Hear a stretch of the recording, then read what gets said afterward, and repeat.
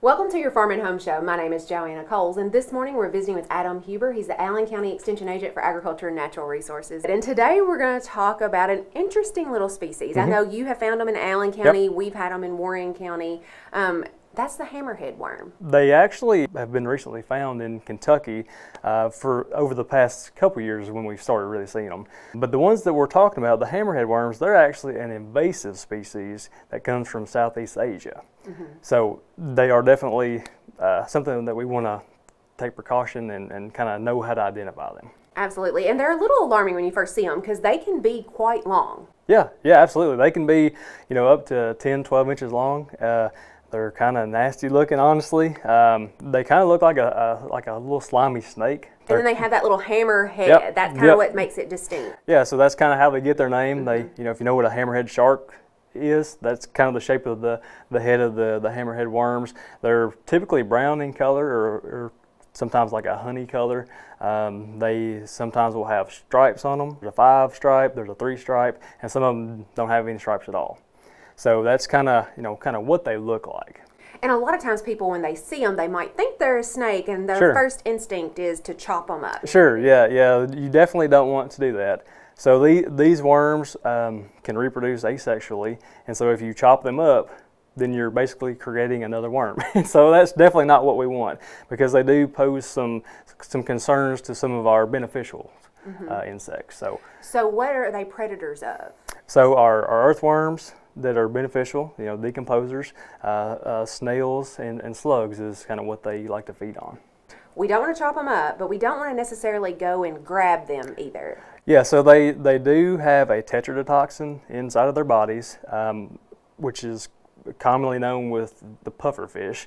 And so that is a toxin which, if you touch the hammerhead worm, you're not going to die, but it could cause some skin irritation, things like that. It's advised to wear gloves if you do handle them. If you do find them, get rid of them as quickly as possible. So how do we get rid of them, Adam? Yeah, so that's a good question. Much like snails and slugs, like we just talked about, if you pour salt on them, it will kind of dissolve them and kill them. The best way to be for sure that you've gotten rid of the said species is to wear gloves or tweezers and put it in like a Ziploc bag and then pour salt in the bag. That way 100% sure that it's not escaping the bag and dispose of that properly. Yeah, and dispose properly. Yeah. And Adam, a lot of times when I've gotten calls, people are more concerned about their pets. Sure. If their pets are going to come into contact with it, because it is a toxin, and they are concerned about it, but it's not something that we need to do preventative. People have talked about going and getting, pest control and things like that to come out there and treat their entire yard. They're not everywhere, and we probably need to do it on a case-by-case basis. Yeah, absolutely. So you don't want to go and treat your yard. You don't want to pour salt on your yard. That's obviously bad for your plants, and you're not going to do a good job of controlling anything. So basically, once you find a hammerhead worm, that's whenever you want to take the control measures. Like, you can't really do preventative measures with any insecticides or any pesticides, anything like that.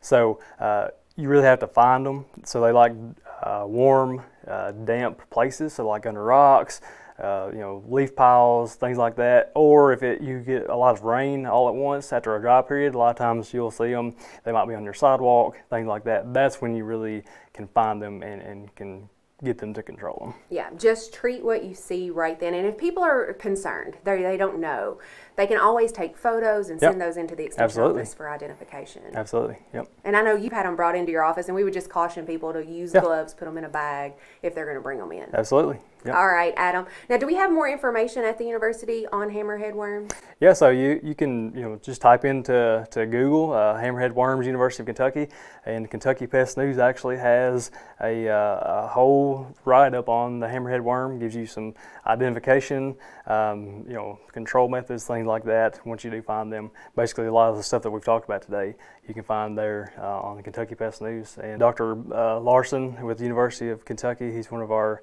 entomologists. He's got some good information out there as well. So lots of stuff that you can find online. Just make sure that if you do look stuff up, that it is a credible source from a university, and then you should be good to go. Thanks for watching, and have a great day.